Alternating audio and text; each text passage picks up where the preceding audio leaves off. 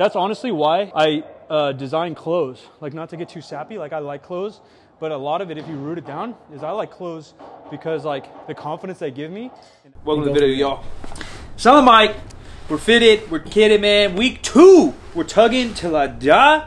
Big deadlifts all week. Today is a heavy squat day. Tomorrow is a pause deadlift day, which shall be heavy. And then I'm hitting the road. So stay tuned to the video. Be sure to like this thing, give this thing a thumbs up, subscribe, comment below how you guys are liking the series, and if I can help answer any strength questions or fun along the way. But today we got a top paused triple squat and then a bunch of quad work.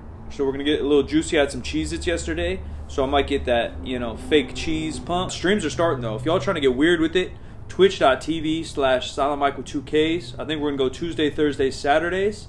And I'm already assembling the Avengers of Fitness to come stream with me.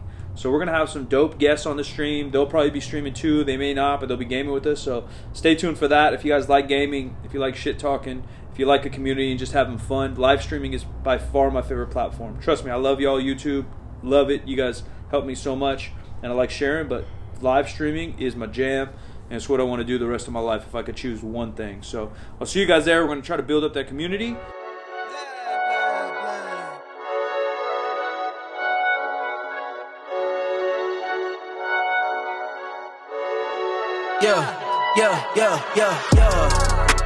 I got in fight with a rattlesnake and lion at the same time, and the pussycat tried to scratch me.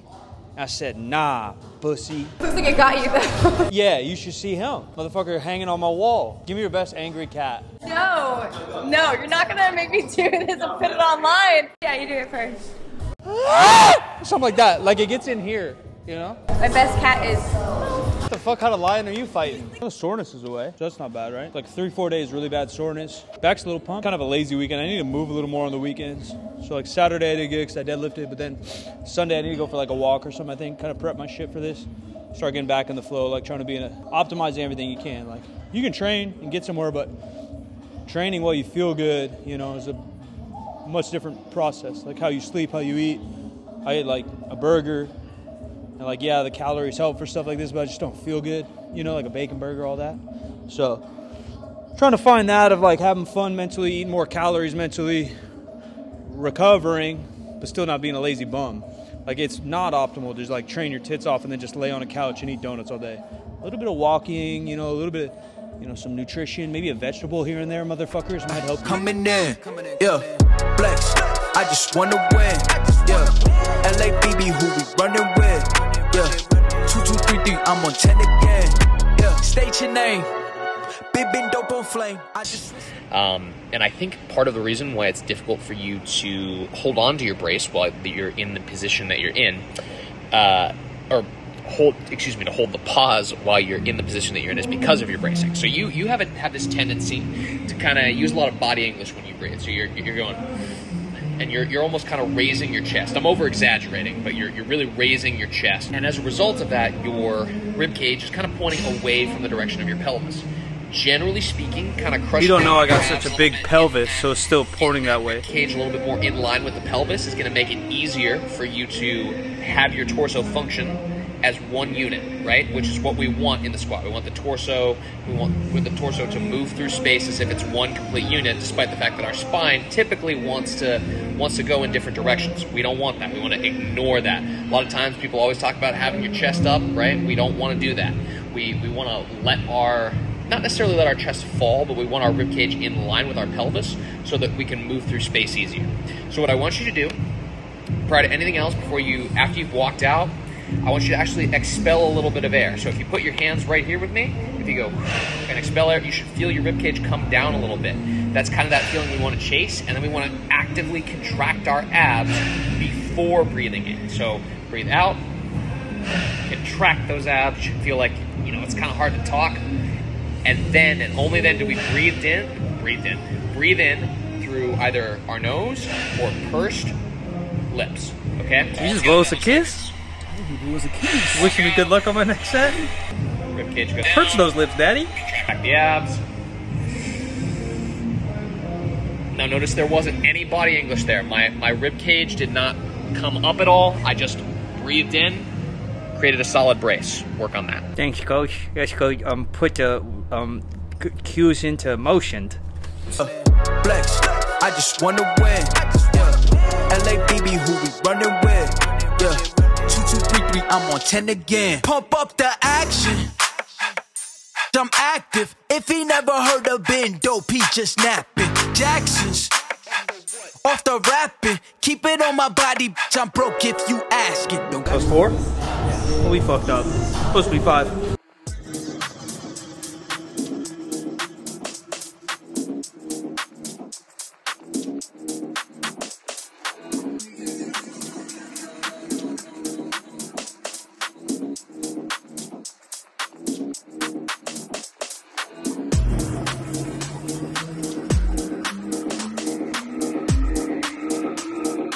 Talking nerd science?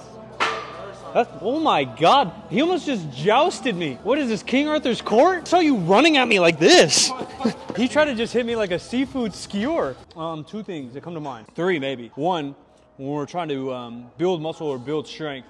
A lot of people have known it, something we've done for a very long time, but there's a couple of recent studies that have confirmed it. That frequency, training the muscle group or a lift 2 to 3 times a week versus 1 time a week. I think volume and equated, so volume's the same. The amount of muscle and strength you build is literally like double.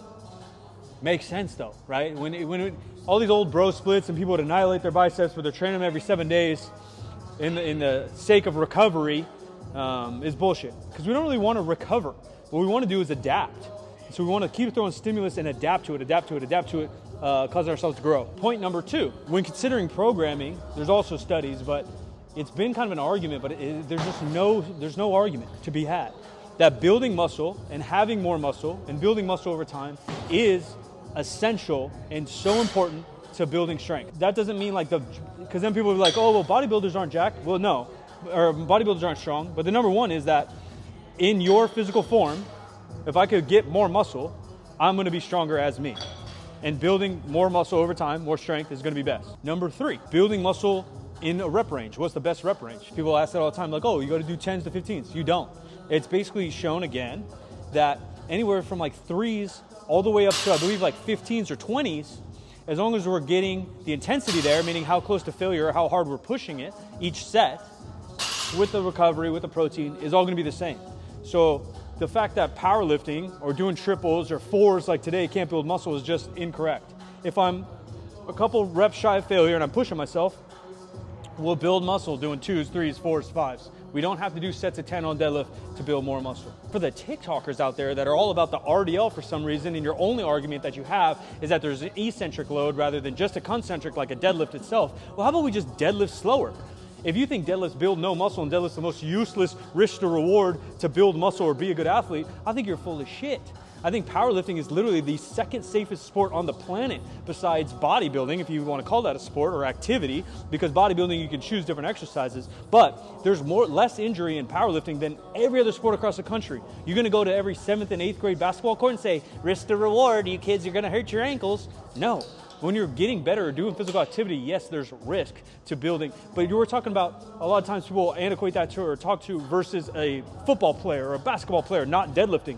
Their sport in themselves is way more likely to get an injury upon impact, upon random occurrence, or even just as an athlete itself.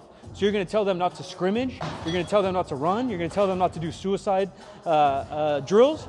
That's going to cause way more injury, the likelihood of injury is way beyond a deadlift. So if we want to build muscle, why don't we just slow down the eccentric of the deadlift, make it more like an RDL, where you can handle more load that way. I don't know, man. You guys can let my work speak for itself. You know, you can build a dumper doing some conventional deadlifts.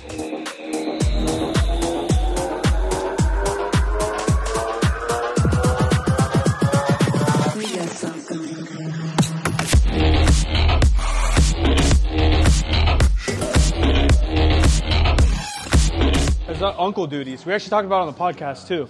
Abby said I'd be a bad dad. Yeah. No, I just, okay, wow, we're spinning things.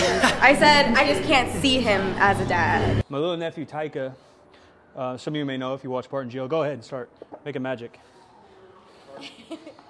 Poor little homie's going through some health stuff, and so they're trying to figure out why he's maybe having some seizures. And he had a couple, and then now they didn't find what they needed, so they're doing a 24-hour one. And so a poor dude's got to have it, and it just broke my little heart. Gio posted saying that he feels weird or that he's extra. And so I want to let him know that he doesn't look weird and that I think he looks cool. And so I'm going to do a deadlift set with the same, I think he's got like prods going, you know, like little metal sticker things. And when you're a kid, bro, even in high school, I remember like feeling dumb or looking dumb, you know, like you get self-conscious all the way up to like 17, 18, even adults deal with it, right? That's honestly why I design clothes, like not to get too sappy, like I like clothes, but a lot of it, if you root it down, is I like clothes because like the confidence they give me in the outfits I wear, like it makes me feel cool, and like there's nothing to it, right? It's fabric. My fabric's the same as that fabric, but in basketball growing up and all sports, going out, whatever, like looking good and feeling good is such a different confidence builder. And so if I can design things that make you feel cool or feel good, that confidence will go into different areas of your life. And like that was the root of why I buy sneakers. It's not to like flex, like, oh, I got these hella expensive sneakers. It's because certain sneakers, certain fits make me feel cool. And sometimes we all need that, man. Despite, I've never called myself like a non-confident human. We were even talking about it. I used to be called cocky a lot, but I've always been very confident in who I am. But everyone needs to set routine, and we talk about routine and habits to feel good, to set yourself up for success. And I think the mentality you have going every day, if it's as dumb as something wearing a cool hat, makes you feel cool and do better, I think you do it.